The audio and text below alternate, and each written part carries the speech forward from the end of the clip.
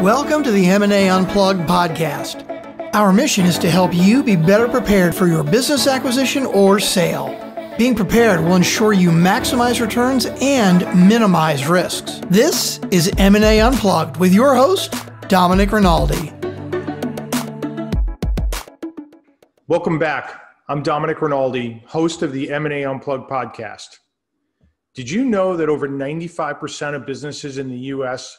fail to reach 1 million in annual sales? According to our guest today, it's not for lack of a great idea, but rather in the implementation and execution. Brett Trainor is a B2B expert who specializes in helping owners understand if they have the mindset for growth and develop a plan to scale their business. He's also the host of the popular B2B Founder podcast. Brett shares some great insights and nothing more valuable than how to be customer-centric. You won't want to miss Brett's thoughts on how to think about your prospects and clients. What business owner doesn't want to grow their business? I know you'll enjoy listening to Brett's perspective. Before we get into today's episode, if you want to avoid common deal pitfalls, the risk of losing substantial dollars, you need to know how ready you are for a transaction. Because I believe proper preparation is so critical to your deal success, I have developed a 5-minute assessment that will allow you to immediately gauge how ready you really are to buy or sell a business. You can access these free assessments and other free resources on our website at k2advisor.com/resources. Being prepared is critical to ensuring that you maximize returns and minimize risks. Thank you for being here and hope you enjoyed today's episode.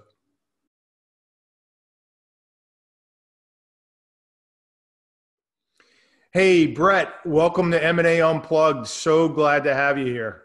Oh, Domenic, it's my pleasure. Big fan of the show, so I'm super excited to be on it today. Well, thank you so much. I'm a big fan of your show as well. So I'm excited to dive into how businesses can grow and some of the things that you've built and developed. But let's start off with a quick bio on yourself. If you could give everybody your background there.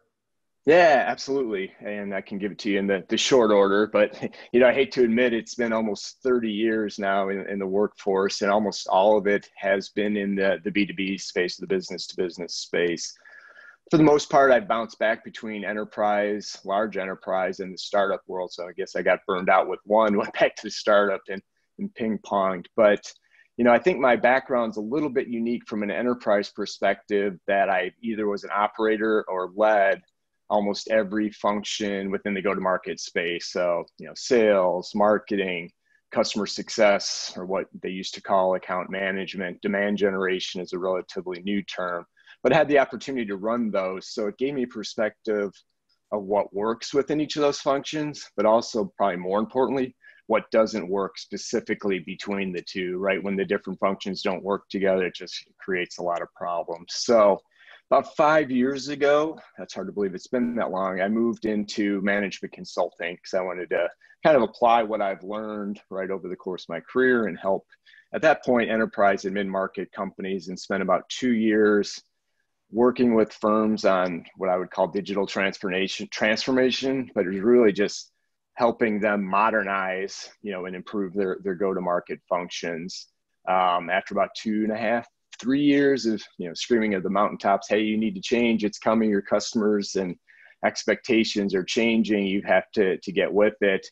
I moved back into the startup space. And for the last 2+ years, mostly been focused on coaching and mentoring B2B startup founders and really helping them build what I would call a modern go-to-market organization, right? So rather than try to fix or pivot, how do you build the right infrastructure to build a scalable company?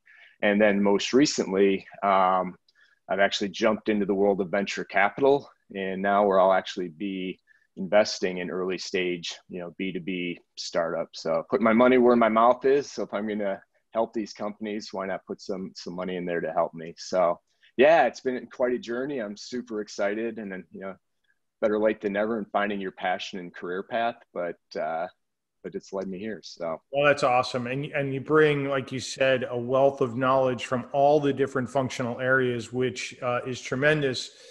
And I'm so excited to unpack all of this with you, because whether you're, a business that does $500,000 or $1 million or 3 million, understanding the elements and the foundations of how you grow your business is so important. One last thing before we dive in, though, you're also a fellow podcaster, right? You launched your own podcast about a year ago, correct? Yeah, about a year and a half ago. I think this week will be episode 70. Been consistent 1 episode a week for the last 18 months, and it's been quite the journey. It's anybody's interested checking out. It's the B2B Founder Podcast, and it's really about helping B2B founders and small business owners with growth, right? If you're looking for supply chain and manufacturing, some of those other areas, this probably isn't the show for you. But if you're interested in how to learn to grow and scalable growth, that's really what we focus on. Yeah. And I've had the opportunity to listen to a couple of your episodes. You have some great guests. You cover some awesome stuff. And, I think it's a great launching pad to what we're going to talk about today, because in my world, people come to us and they want to sell their businesses. And I'm sure this is not going to shock you or anybody in the audience, but invariably people come to us and they want a market opinion of value around their business. And more often than not, they're shocked at what the value is. And not because it's on the high end of what they thought, but because it's not meeting their expectations. And time again, I talk about the need to prepare ahead of time and get a market opinion, as early as you possibly can, and then get it updated every couple of years. And in addition to that, understand what it takes to grow your business.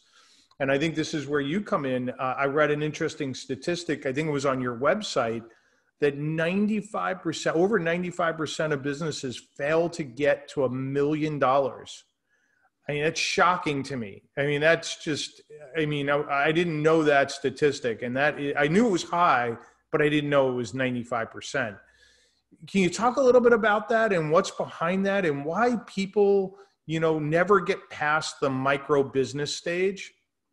Yeah, I mean, that's a stat that kind of really surprised me. It kind of became my mantra that, I don't believe it's an idea problem. I believe it's more of an execution issue, right? That, the next step of that stat is less than 1% actually get to 10 million.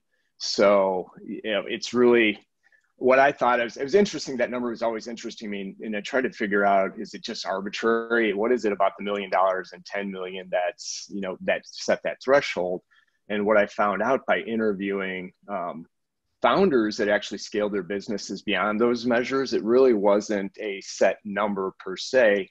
What I found to a person was they got stuck in their business when they weren't expanding beyond their current network, right? So if you've been in business a long time, a lot of people, you can sell a lot of products to those folks, assuming that they have the need.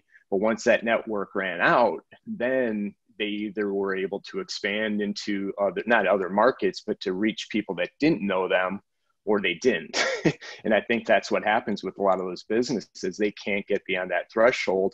They burn out and go away. So that's where I've turned a lot of my focus now, is how do we get beyond the people that And frankly, if you can't sell it to the people that know or know you, then your long-term prospects probably aren't good. So let's assume that everybody can sell within their own network. But so yeah.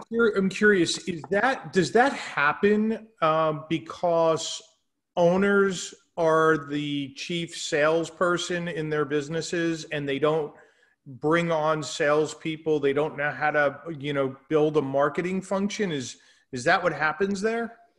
Yeah, I think it's a combination. I think the owners and founders that are the chief sales officer do really well, right? In the early days, you should be out leading those charges. I'm sure, Domenic, when you started your business, you were the lead salesperson and really got to know what's resonating, what's not resonating, why are people buying.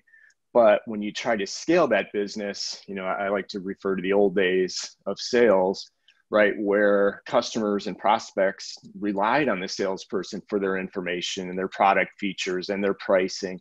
Well, those days are gone, right? You've got to have that information on you digitally, right? Your website, your social media. You need to be able to tell your company's story digitally before anybody even talks to you. Now, you could hire some really good salespeople that will win deals and help you grow your business. But the way I look at that is it's kind of hand-to-hand combat, right? They're going to go, they can probably hit their quota, but is that really going to help you scale the business? You're going to have to bring 200 salespeople to get to the numbers that you want to get to. And really, when I kind of talked about the modern version, right, you really have to be digitally and where your customers are looking for you, right? They're looking to solve a problem. First thing they're going to do is go to Google, right? And if you don't appear on those searches, it's going to be really hard to get that traction. So there's definitely still a role for this salesperson, and how do we close it? I think it's changed a little bit, but if you don't have the digital capabilities, it's going to be really hard to scale your business. Yeah, I have to say, in my several decades of analyzing thousands and thousands of businesses and helping owners sell their businesses, I'm always shocked at the lack of sales and marketing prowess in so many companies. And you do come across companies where the owner, was an old sales guy and he knew how to do it and knew how to build it. But a lot of people start their businesses because they had a great idea, or they took it over from, an older generation, and they don't have some of those fundamental skills in sales and marketing, and they fumble along and they have an okay business, but it never broke through the ceiling, whether it's the $1 million ceiling or the $5 million ceiling, because they could never figure out that sales and marketing piece of the business. Yeah, no, I think you're right. And I just think, I talk a lot about how the buyer expectations have changed, right? I mean, I look early in my career, really going to date myself. So this is before the internet bubble. For a software company, I ran an outbound lead gen team. And really, I had college age plus students on the phones making outbound calls, all day long. 140 people doing nothing but making outbound. That's how we made our number. Wow. Do that today, do you know how many voicemails you're going to get and the lack of people you're going to get? So it's just, the buyers have changed the way they want to, buy from you. And so the whole businesses have to shift. And so I'd say probably in the last 5 years, that's really changed.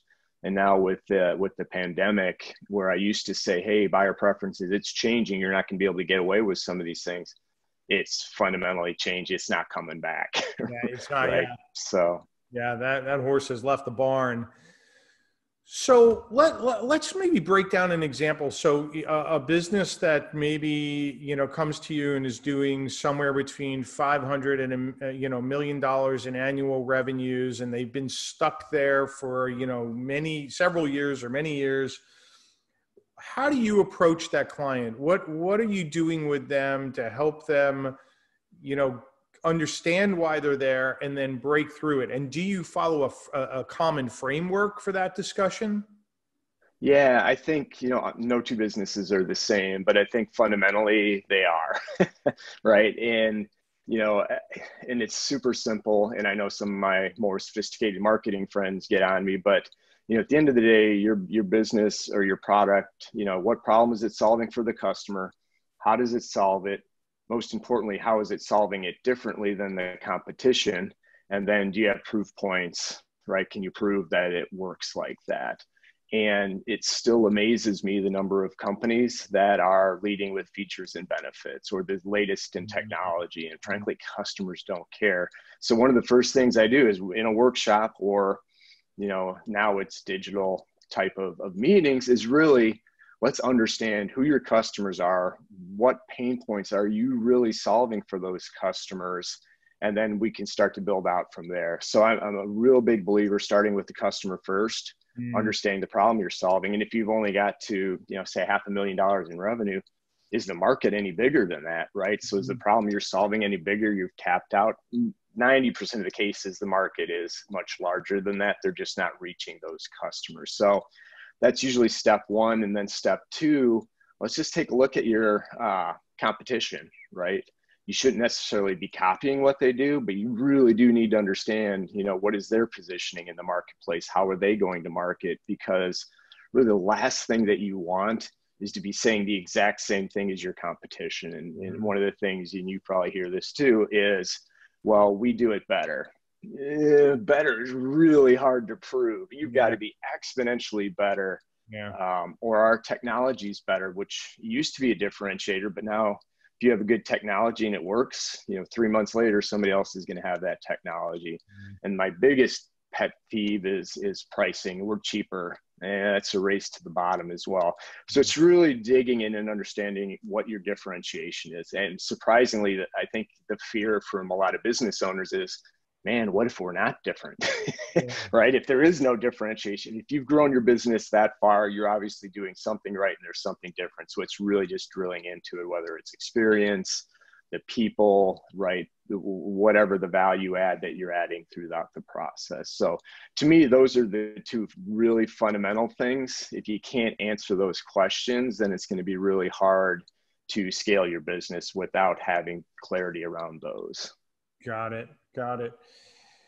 And so if you realize that, if you get to the point where somebody's got a differentiating product, they understand who their client is, there's enough of a market, where are you going from there with the client to then, help them execute and move the needle? Yeah, I think, it used to be a kind of a 10-point checklist that I had. It's now 11 because I've added content marketing. Right. That used to be a nice to have. Oh yeah, you've got some content to show, that it's almost a cost of doing business these days. Again, more mature industries, you've been around, you've got some name recognition. It's still coming that way because I go back to the new buyers who may not be aware of you. They're going to search, and whoever wins the content battle is going to be the one that's going to show up first on search. You still have to prove yourself and validate, you can deliver what you say, but if you don't even show up, you're not even part of the conversation. So as much as I'd love to give you a get rich quick or, a silver bullet, it's really building good content. And what I stress with companies is it can't be about you with the content, right? You're solving a customer for the problem. So you're helping customers understand how this works or how they can solve those problems. And, oh, by the way, you happen to have that offering, right? So it ties into it, but, kind of like what we do the podcast. If I came on my podcast and always talked about my methodologies and everything that I do, there's not a lot of value to that. I'm trying to give people different perspectives, and that's really what you want to do with your content. So you're helping customers solve the problem, and you want to become that trusted leader in solving it. So it's not going to happen overnight. But assuming that becomes the foundation, and then there's some different strategies and tactics you can do with outreach to get into unknown customers. Does that make sense? It does. And so this 11 point checklist that you talk about, is this something that is available on your site, or how can people get access to that? Yeah, absolutely. I've got a resource page on bretttrainor.com, right?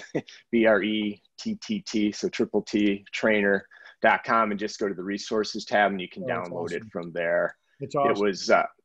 It was one of those things, Domenic, where I've had, the 20 years of putting things together, but never really formalized anything. So I had enough people ask and say, well, here's really what I'm looking at or what I'm advising is go through these checklists. And it's got some financial metrics on there. So if you don't understand your unit costs and your lifetime value, things again that makes owners' heads spin sometimes, but there are certain core financial metrics you really need to understand, because if you scale the business and you're not profitable on each unit, as you know, not a lot of value, right? It's a quicker race to the bottom. So yeah.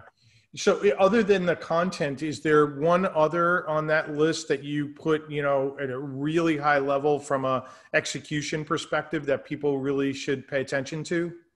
Yeah, I think it's a newer one. So if the content, that means people are starting to engage with your content.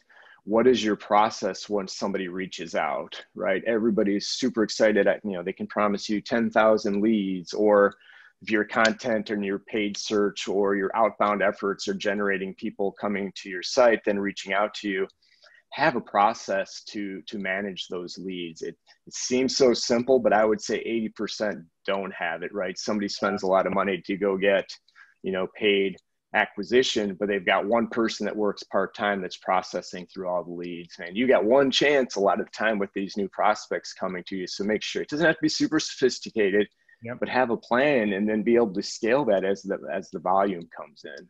Yeah, Brett, I think that's such a good point because I talk to owners all the time when we do a market opinion of value, and we it's more than just the numbers. When we break it down, we're looking at the whole company and how they operate. And one of the many questions that we're going to ask is, are your systems and processes documented? Do you have, systems and processes, and where are they? And are they in your head? Are they in the employees' heads? Let's get this documented. One way to improve value, sure way to improve value, is to document all of that stuff. And the other thing that does is it makes you really think about the process. As you write it down, you start to think, well, does this make sense? And we've been through that in our own company because we have a very clear process on how we handle any prospective client that calls in or emails us. It goes through, a set process, and it's done every time. And I think there's comfort. We all know exactly what's going to happen every time somebody reaches out to us. Yeah, and that's such a good point. Such a big believer in process too, right? So and that's why I think that the scalable growth is so nuanced, right? It's not you just can't do one thing. You can't hire more salespeople, or you just can't hire market or do the content. It is about the process. It is about a technology that makes the process more efficient. It's having the right people in those roles. And, another thing that I've really, really been trying to get people to think differently about is, when they mention internally, what's our sales process? And I try to get them to think differently about it and say, what is the buyer enablement process, right? Because too often we look internal out and said, hey, well, I've got a lead management process, and I got a sales process, and I've got onboarding, and then I've got customer success. But they're doing it to fit into their own silos or their own processes. When you flip it and say, all right, how does this buyer actually want to buy? And then how do we move them through the process as quickly as possible? It's not a huge difference, but there is fundamental differences in the way you do it. And you think about the potential, and again, you probably get this too, founders, business owners. Well, I need a sales guy, I need a marketing guy, if you really look at how buyers are buying, you may rethink about that differently when you look at how your process actually aligns up with their buying process. You may need more of a facilitator to help them get through it. At the end of the day, you still have to have somebody who has the ability to say, ask for the money in the sale, right? That's hard for some people to do. So that skill set's still there, but how I just encourage people, my long-winded answer, sorry, is to don't think of it in silos between, SDRs or sales, marketing, success. Think about it as one, and what does that process look like? And then what are the people you need to help with that process? Yeah. And I think the other point that you were making there too is think from the outside in, right?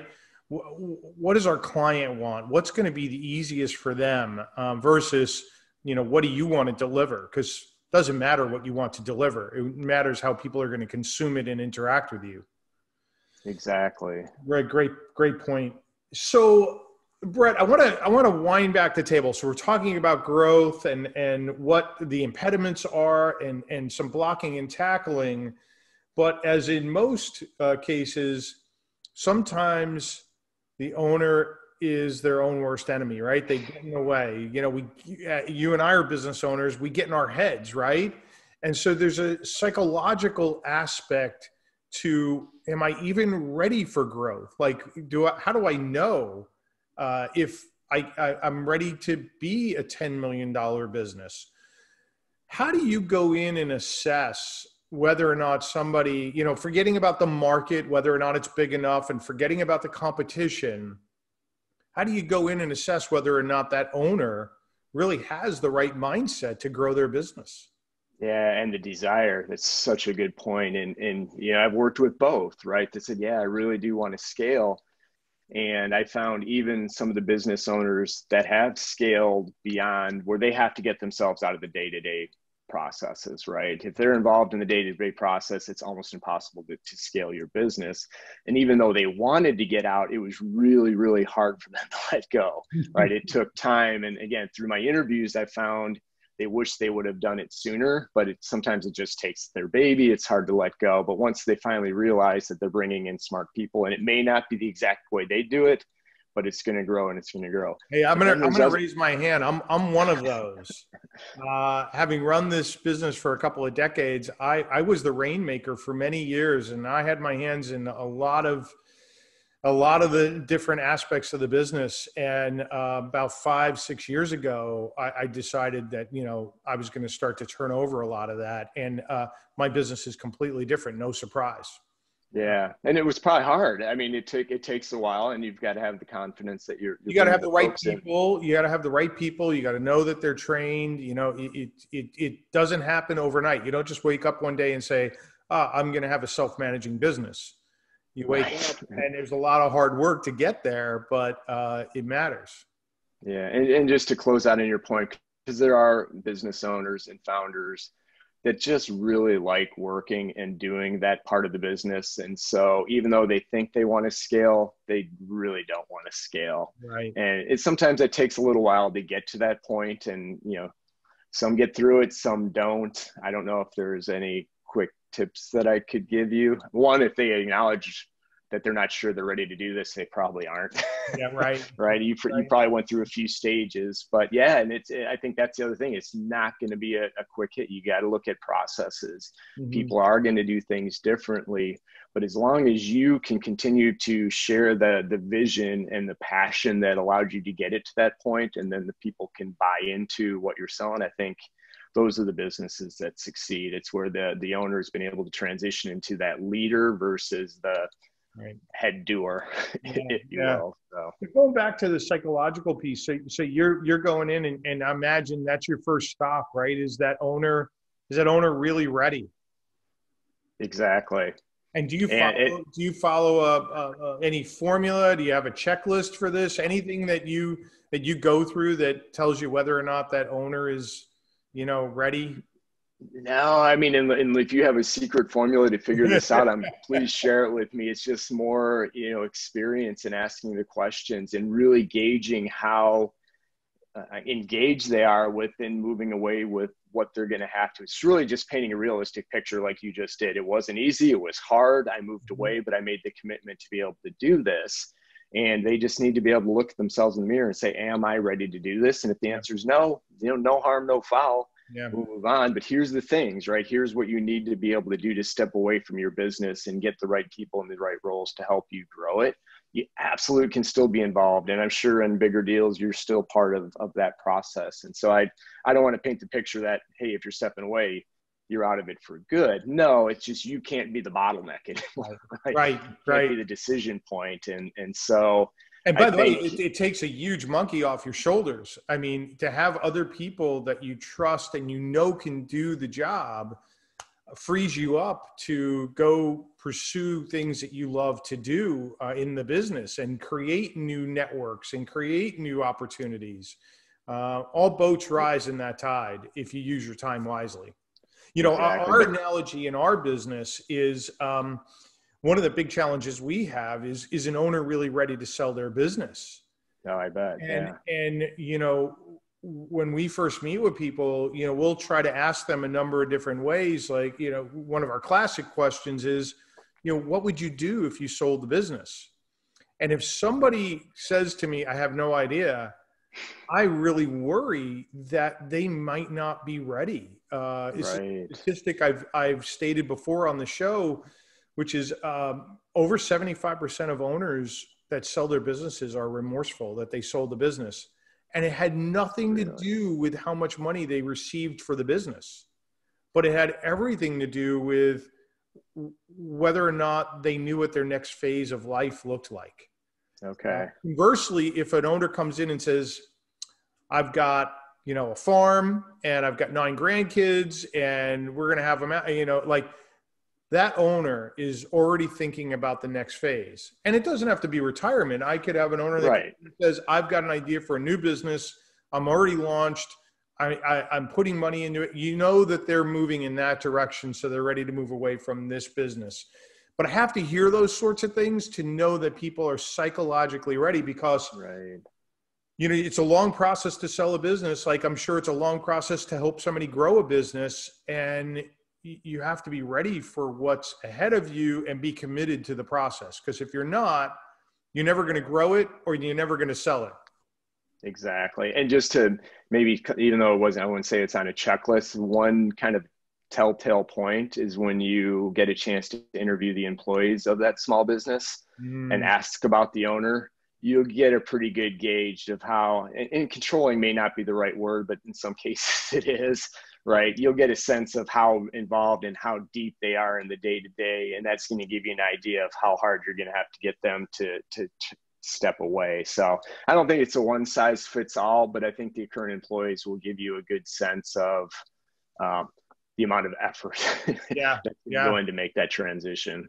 Yeah, the old 360 review process, right? Go and talk to everybody else, and right. And isn't it true? Most business owners have A-type personalities, and they're drivers and controlling. And look, you have to have that element in you in order to start a business and grow it, right? Exactly.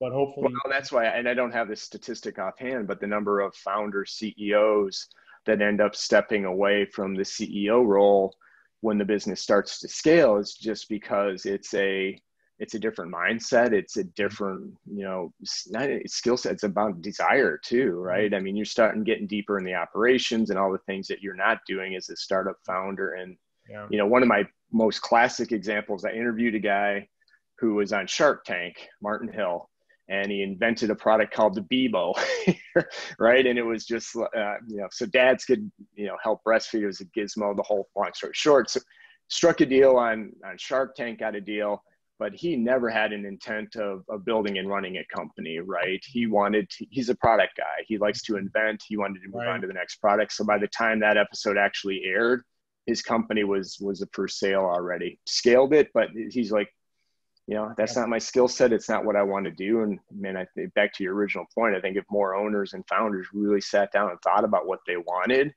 and what makes them happy, it's going to make the process much easier. Yeah. Understanding what your skill set is and what your desires are is so important. I'm involved in a coaching program, strategic coach, Dan Sullivan. And one of the things that they bring you through is, what are your unique abilities? So not only what are you great at, but what do you love to do? And everything is focused on get you in that quadrant and get rid of everything else. Because you might be good at something, but you hate doing it and you're never going to do it. So only focus your time as a business owner in the places that you're really good and things you love. And I'll tell you what, that once you get to that point, that both psychologically and, you can get there physically, it's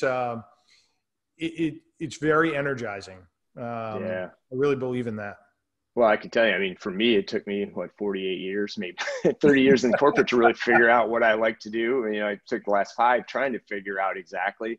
Now I think I'm in a really good spot. And if I would have been more intentional about this, maybe 15 years ago, I know they say better late than never, but I do think, I'm just curious from your perspective, are you starting to see more owners having more kind of, I call it self-awareness, if you will, of what they want to do, or is it still, no?